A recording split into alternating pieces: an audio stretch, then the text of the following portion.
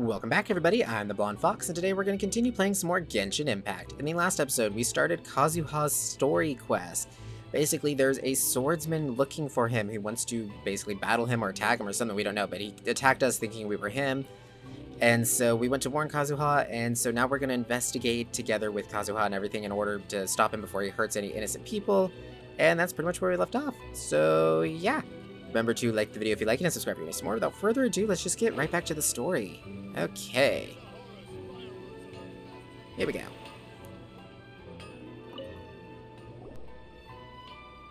Ah, if it isn't Kaedehara Kazuha, what brings you here today? Huh? You two know each other? Yes, the Kaedehara and Amenoma clans were both members of the Raiden Gokaden. Historically, there have always been deep links between the two clans. After I returned to Inazuma, I visited Mr. Amenoma to pay my respects.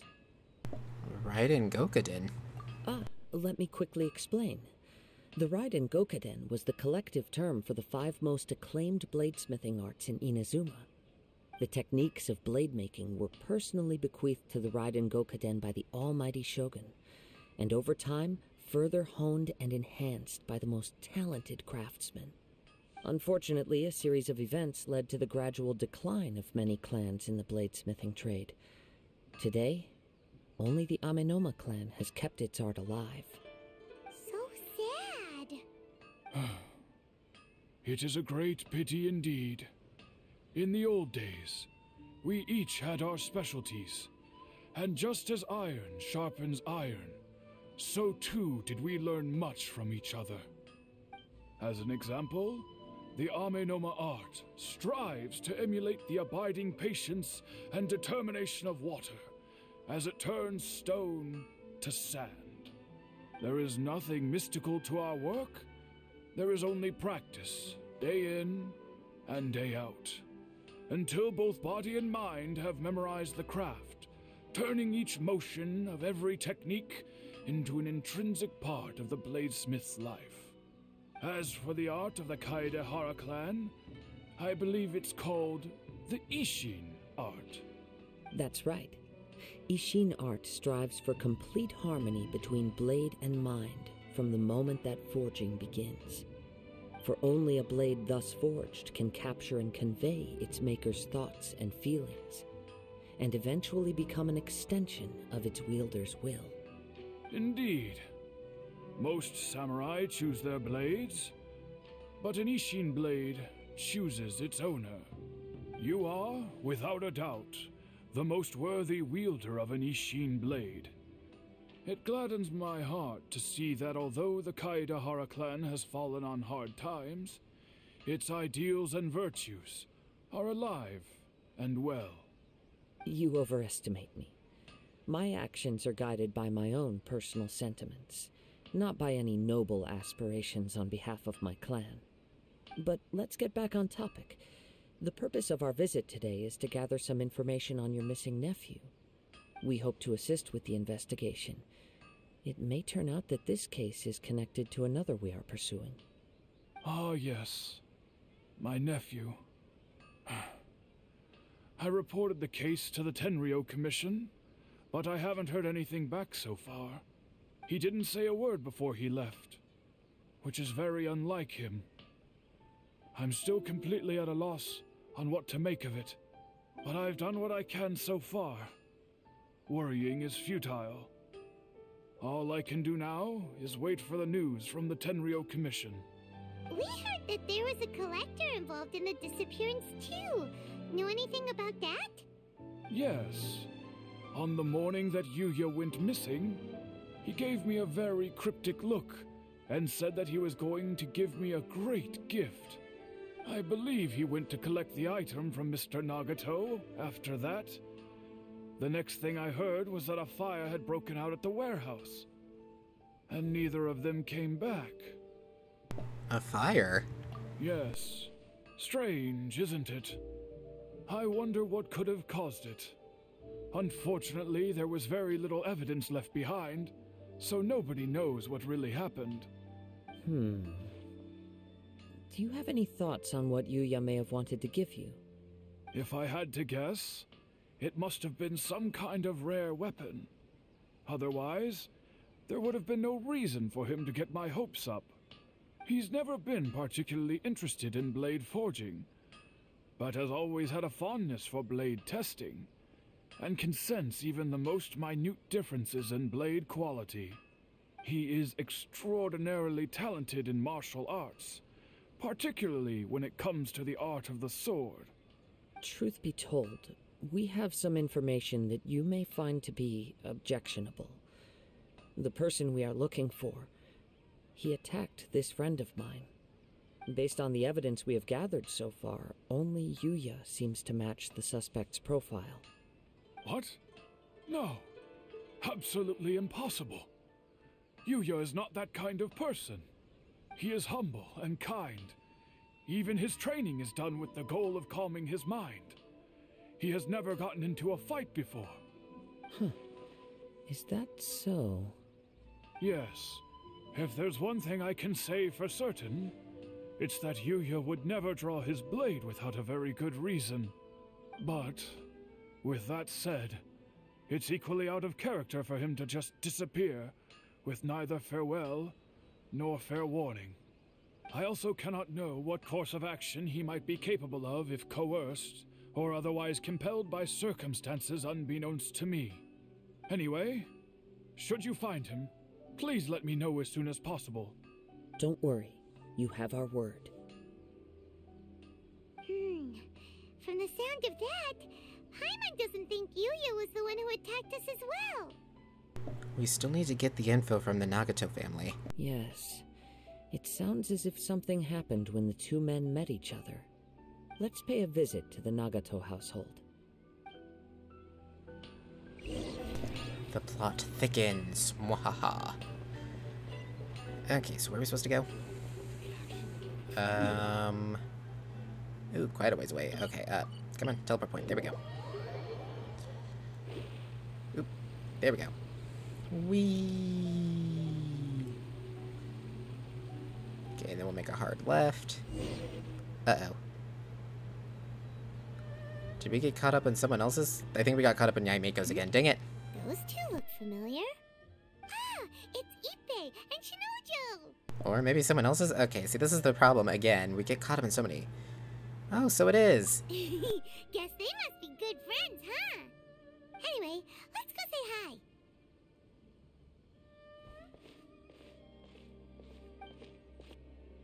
Hi, Ippei. Hi, Shinojo. What are you guys doing here? Oh, it's you. Thanks so much for your help last time. I was just ordering some clothes when I ran into him. You know these two as well? Yes, they helped me and Master Kamaji out a great deal last time. I've never had the chance to say thank you properly. What about you? How do you know them? Also a chance encounter. Our lady had them join us as additional guards for a goods escort in order to sneak out of Rito undetected. So we all know each other, huh? What a coincidence. Not exactly. We've only just met. We both came here to order some clothes and got to chatting. Somehow we ended up on the topic of Master Kamaji and Lady Hiragi's relationship. Wait, it's okay to talk about that, right? It's probably fine. They've known about it for a long time already. Oh, yeah! Paimon remembers those two had a thing. In fact, that was why Chisato wanted us to deliver a letter. That's old news, though. So why has it come up now? Are they taking the next step or something? We have reason to suspect that they'll be getting married soon. Wow, that's great! They can finally make it official! Of course, this is just personal speculation. They haven't announced anything, and we wouldn't dare to ask. I was instructed to place an order for some formal wear for a big banquet. Turns out that Ippei received the exact same instructions as I did. They're both preparing for a banquet at the same time. They're both purchasing the kind of fine wine and confectionery normally reserved for big festivals. It's hard not to put two and two together. Lady Hiragi has been in high spirits recently, and I heard she's on a diet as well. Surely it's all for the wedding. This is wonderful! What's wrong? Oh, don't mind me. She's about to be happily married to the love of her life. I genuinely couldn't be happier for her. Right? I think so too. It's fantastic. Yes, but we shouldn't let ourselves get overexcited. What if it's all a big misunderstanding? As things stand, we have no actual proof of a wedding. Now, if they sent me out to deliver wedding invitations, that would be a different story. Shinoju doesn't look like he's taking this very well at all. You seem down. Sorry, I just haven't slept well recently. I'm ashamed to be so out of sorts at work. I'm not living up to my responsibilities, either to the Kanjo Commission or to my lady.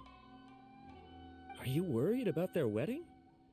Not exactly, it's just everything feels kind of up in the air until they make it official. I get what you mean, I really do. We need this wedding to be set in stone before the celebrations can really begin. Actually, you don't get what he means at all. What should we do? Should we just straight up ask them? I don't know. That seems a bit rude. Well, since this is a wedding between two commissions, the Yashiro Commission oversees wedding ceremonies. They'll know something. Right! If Ayaka knows about it, that means it's a sure thing! I don't think it's a good idea to bother the Yashiro Commission about this. It's fine. He and Ayaka are practically best buds. There's nothing to worry about. I see. Then thank you. Thank you very much. Having a definite answer will stop my thoughts from running wild. Let's go to the Kamisato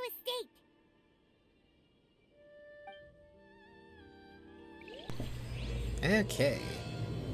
So that was someone else's quest.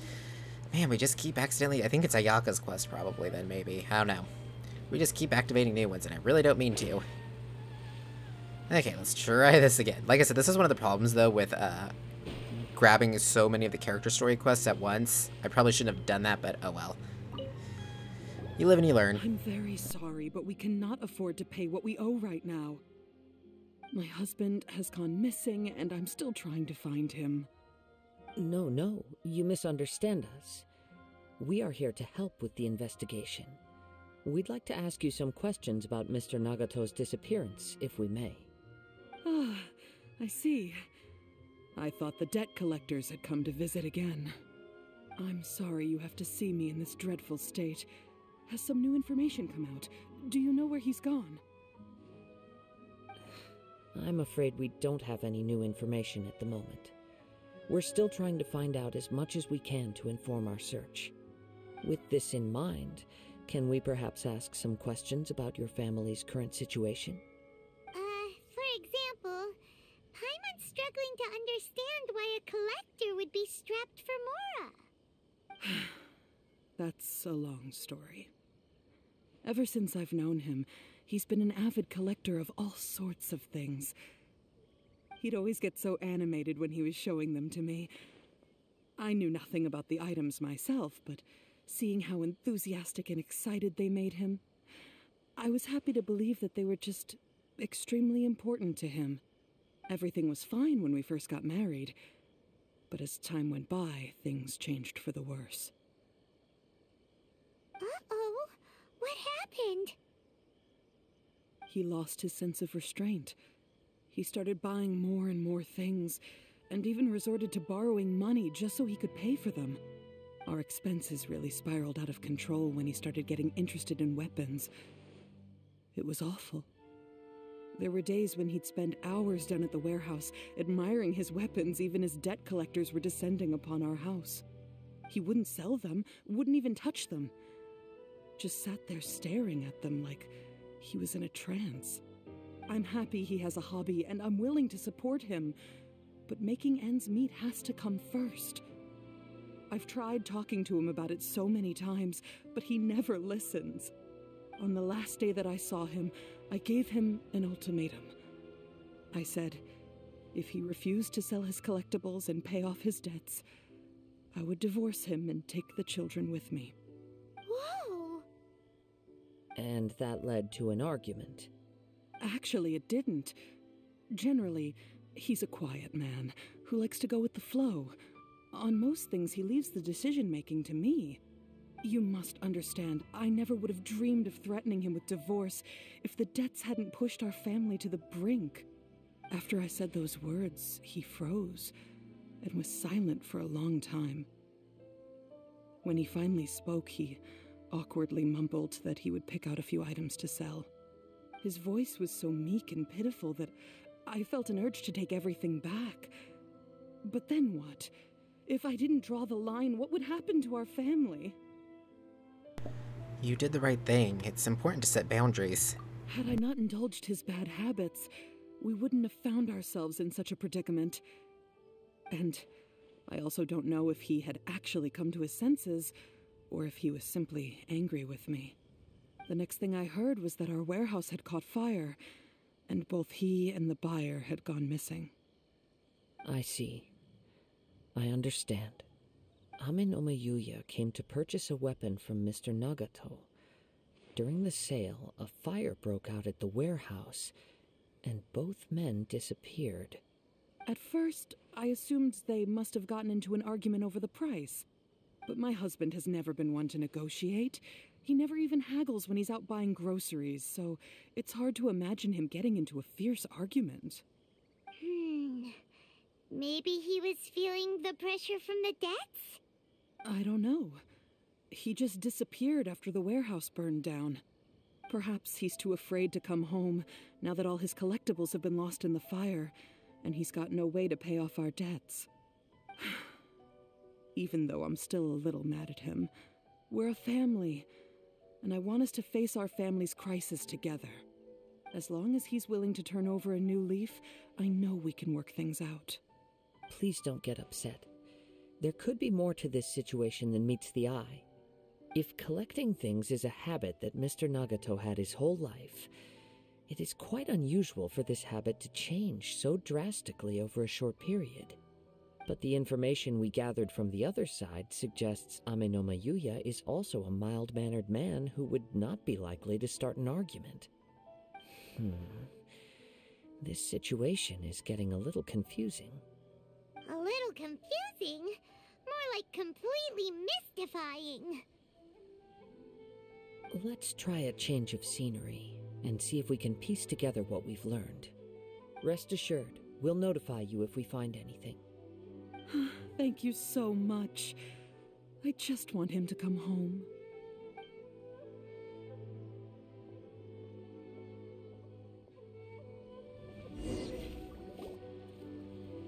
Based on the information we've gathered so far, I can only surmise that the sales meeting between the two men was somehow the catalyst for their disappearance. The fire at the warehouse likely played a part in how the situation unfolded, though its exact role is a mystery. Do you have any thoughts? Well, Paimon was thinking that maybe someone accidentally knocked over an oil lamp and, nope, never mind. Paimon's brain needs to rest for a while. Over to you. They must have had an argument during the sale. Perhaps the fire was deliberately used to hide the truth. We're still missing crucial information. Right. I very much agree with you. It seems highly likely that we're missing a piece of the puzzle. Working off what we know so far, there are too many things that don't add up. The chances are that there are still some clues left for us to discover. One fact that I keep coming back to is that Amin Omayuya is polite and well-mannered, while Mr. Nagato is introverted and passive. Neither seems like the type of person who is inclined towards initiating conflict. Mr. Nagato, being heavily in debt, is also the only one of them with the potential motive to disappear after the fire. The more I ponder it, the more puzzling it becomes. Just what could have happened there? This also doesn't seem connected to the case of the attacker. Right. Although the time frame seems to broadly match, no other details that we've learned seem to link the two events together. Amenoma Yuya lacks a key distinguishing feature of the attacker, namely that he is principally a practitioner of the blade testing techniques of Amenoma art, not those of the combat-oriented Ishin art. Darn! We thought we could get two birds with one stone here, but at this rate, it's starting to look like a wild goose chase. Let's keep going, since we've come this far. If we can solve the case, both Mr. Amenoma and Mrs. Nagato will be able to get some closure. Okay, but where should we go now? Let's head out of the city and check out the warehouse.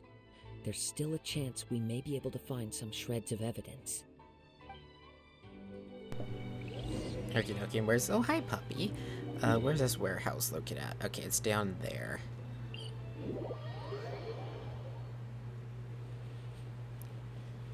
Okay, you know what the... What, oh, hi, kid. Didn't see you there. That kind of scared me. All of a sudden, I saw a pop-up thing saying talk to someone. I was like, who's there? Anyways, guys, we're going to go ahead and end this episode here, and in the next one, we'll continue on. Thank you all so much for watching. If you liked the video, remember to like it. Comment down below with your thoughts and opinions. I look forward to hearing from you guys. And remember to subscribe if you want to see more from me in the future. And until next time, see ya!